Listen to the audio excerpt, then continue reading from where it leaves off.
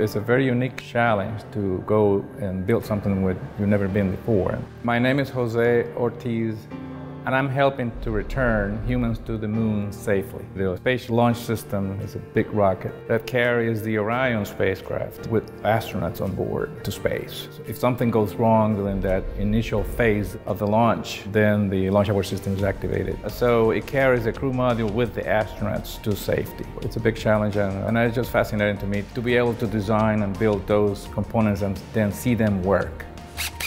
I like to repair things. So that's kind of a hobby I have, to go repair things in my garage. Neighbors find out about it and they come in, "Hey Jose, can you fix this for me?"